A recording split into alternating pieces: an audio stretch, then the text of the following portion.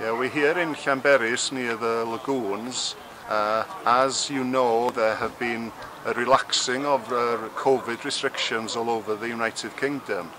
As a result of that, and as a result of the warm weather and people not being able to travel abroad, we have seen thousands of people coming to Gwynedd, and in particular to Llanberis.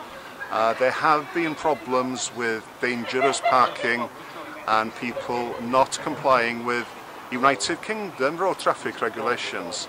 And as a result of that, the Council, the National Park, the North Wales Police have taken appropriate action, and what will happen is that vehicles will be towed away, and it will cost several £100s for somebody to retrieve their vehicle.